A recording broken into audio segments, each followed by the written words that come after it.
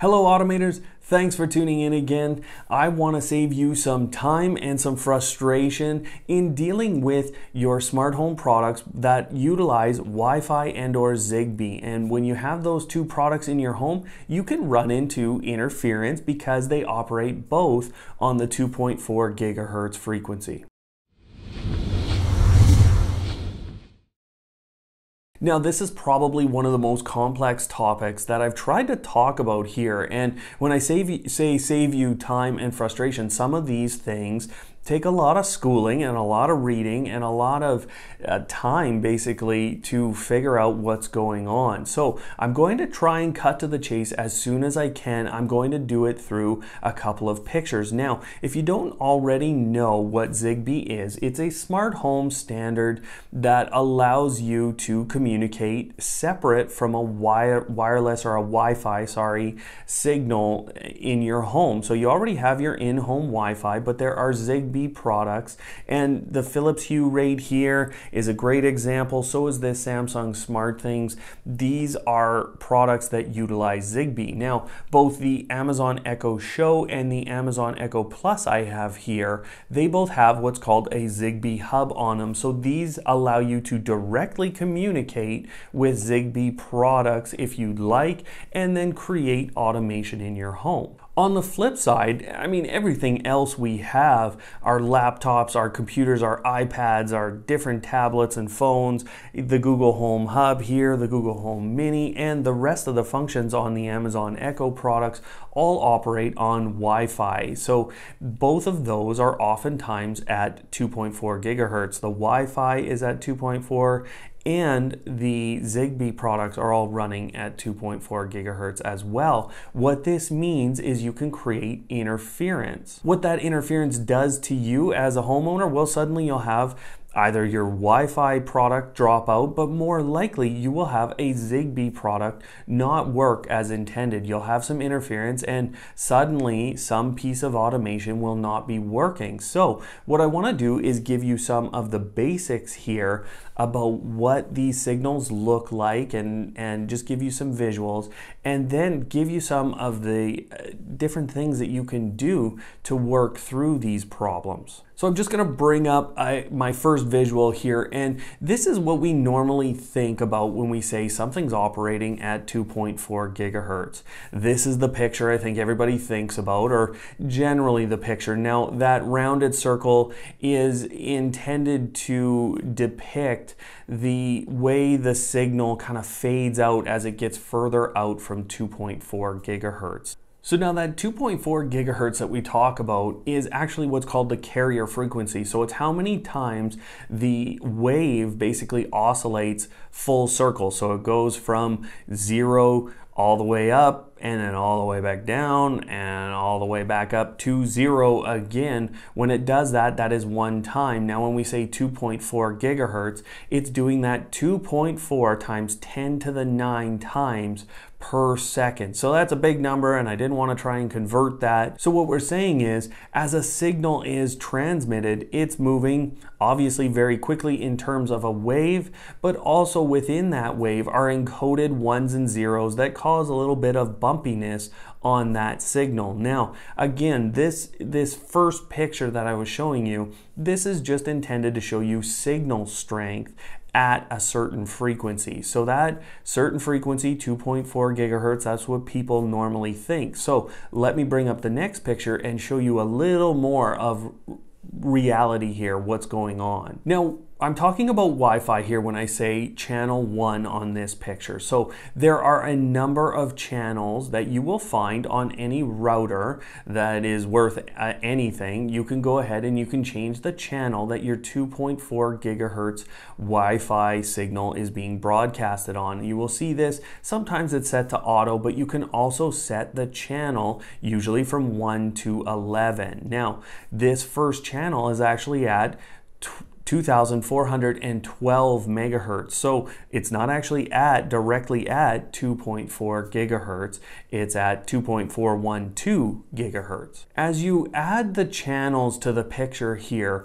you will start to see that every 5 megahertz you move and you have another channel. Now, unfortunately, this creates some overlap because in general at 2.4 gigahertz here, you have a 20 megahertz bandwidth or a 20 megahertz channel distance. So that's what that arc or that ellipse there is actually showing you, is a 20 megahertz distance for that channel to actually broadcast over. So you have overlap. So if you're using channel 1 and your neighbor is using channel 2, then you will have some overlap of those signals and some interference that gets created from that. Now, as you go ahead and you add in all of the different channels, you can start to see how much overlap you will actually have.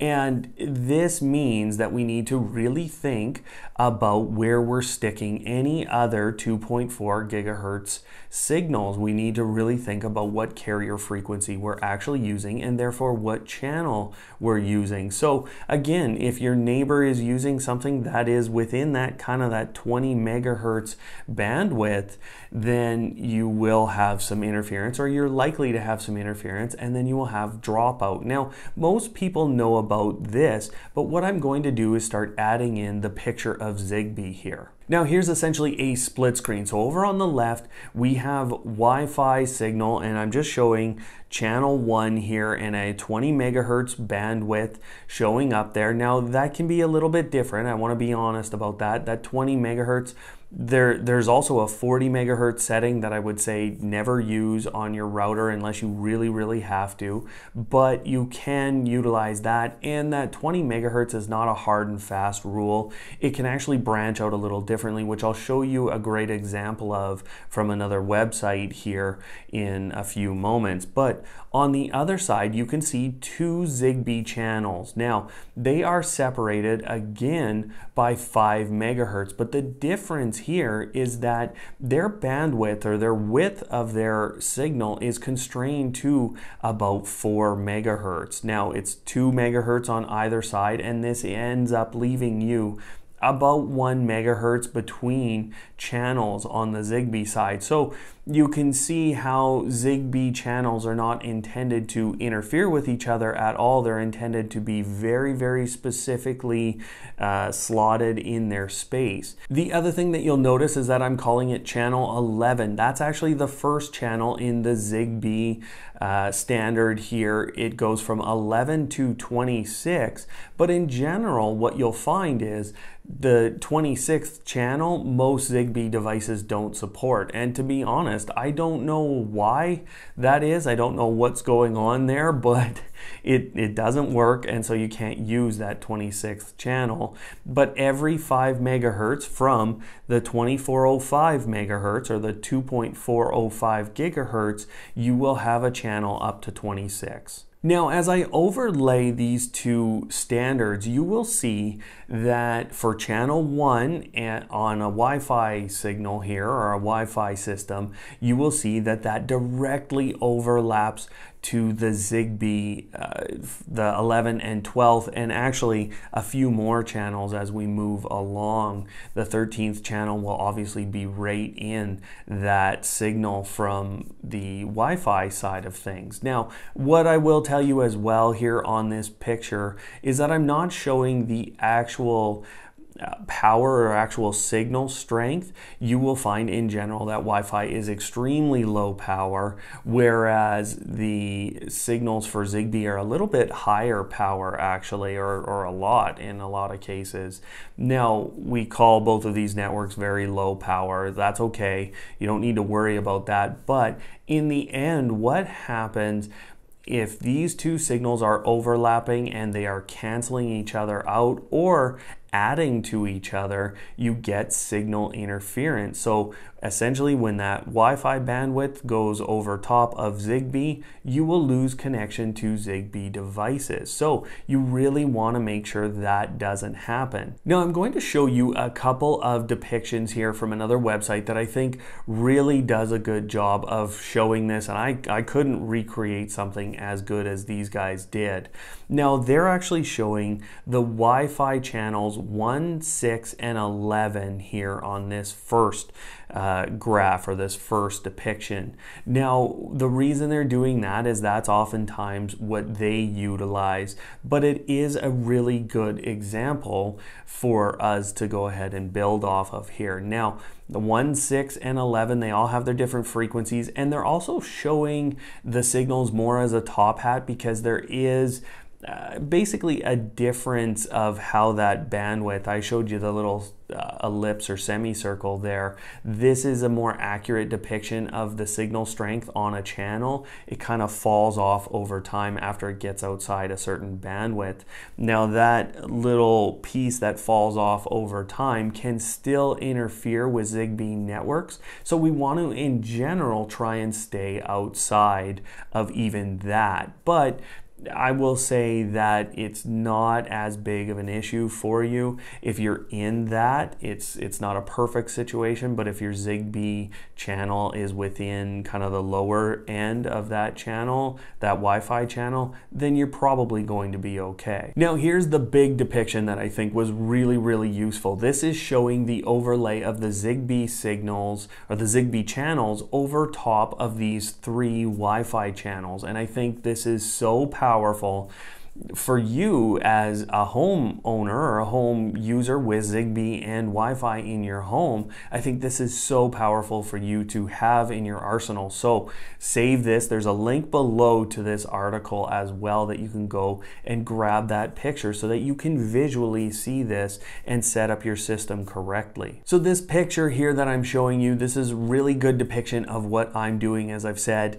And channel 1 and 6 are totally available if you utilize channel 24 for your ZigBee signal. Now, obviously in busier places, this could be a problem, and we'll get to that in a second here, but this is where you can really go and start to implement some things. So number 1, you want to find out for any hub that you're buying what the ZigBee channel is that they're going to use.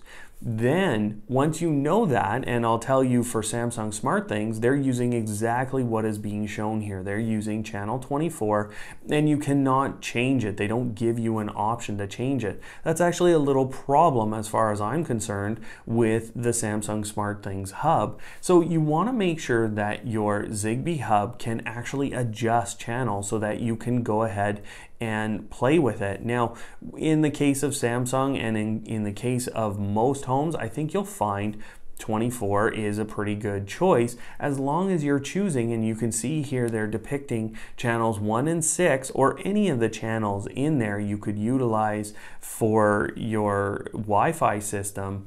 Set those channels to between 1 and 6 and utilize that for your Wi-Fi, and you will keep those signals apart and really minimize, if not completely eliminate, any interference between you and your Wi-Fi and your ZigBee networks. Now here's where it gets interesting, because in the more populated areas, obviously your neighbor is going to be using something as well, and you want to limit that interference obviously as much as you can, but sometimes this is not going to be possible just because either your neighbors don't know what you're talking about, or they don't really care to work with you, or they have a router that they can't do anything with, or they have a ZigBee system as well, or even a Z-Wave system. This could be a problem on a Z-Wave system as well. Now, what I'll tell you is that in general, that side lobe is what it's called. That side lobe is an okay zone for you guys to share as neighbors, because again, that signal strength is going to fall over time as it gets further and further away from the router and away from the devices that are transmitting and receiving. So in general, that side lobe I think is going to be okay in most situations. Obviously, in a very close apartments, you may run into a few things here, or a few issues here that you just cannot get around. But in general, you should be able to set yourselves apart in, say, channel 1, channel 6, and then utilize your ZigBee network, which again, very short or very small bandwidth. So if you do have the option to move your channels just that little bit, then you can keep everything separate. And in most cases, you're not going to run into a lot of interference. One of the other big techniques is obviously when you have a ZigBee device next to a Wi-Fi device, number one, a little separation helps. So, you know, we don't need everybody kissing and hugging and making out here. Let's just separate them a little bit, and that can help a lot. The other thing that you can do is, you know, this is an Amazon Echo Plus with both a 2.4 and a 5 gigahertz radio on board. So that means I can move this to a 5 gigahertz Wi-Fi network and stop this interference discussion. And this is what I'll say. In general, Wi-Fi is moving in this direction. We're going to eliminate a lot of these B, G, and N wireless devices over time. And I would say that's probably a great suggestion for you if your router doesn't already have 5 gigahertz capability. Might be time to start looking at them and then start to move lots of your devices over. Now, what I'll tell you about those 5 gigahertz routers and the 5 gigahertz signal in general, it does not go as far as your 2.4. So where you have one router that maybe covers your home right now, you might need 2.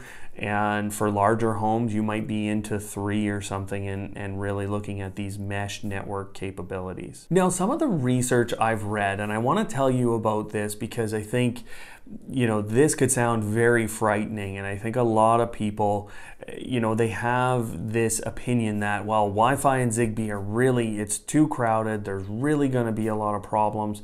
But I actually saw some great research from Microsoft that worked through some mitigation methods as well as explain how much interference it kind of took before there were a lot of collisions and a lot of interference. And they actually did this at a conference where they tested how many devices would actually go out of communication as people were walking around with their cell phones essentially and connecting the Wi-Fi networks and utilizing their products and moving around. They actually showed some great graphs. Now again, they had some mitigation techniques, they had some things that they could do, and there is research out there that is not yet implemented in any systems, but it is possible to do some very simple things with both ZigBee and Wi-Fi communications as well in the future that will remove this issue. But they were talking about literally thousands of devices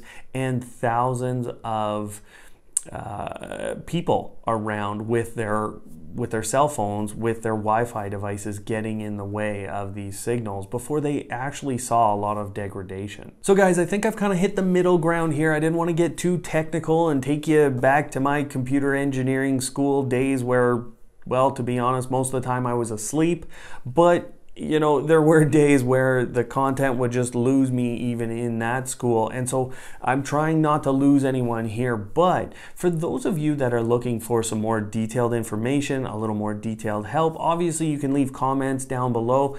I try to get to those. I try to answer as many as I can. But on top of that, I have a Patreon page where I work with some people. You know, they ask me questions. I will answer those questions to the best of my abilities for their specific situation.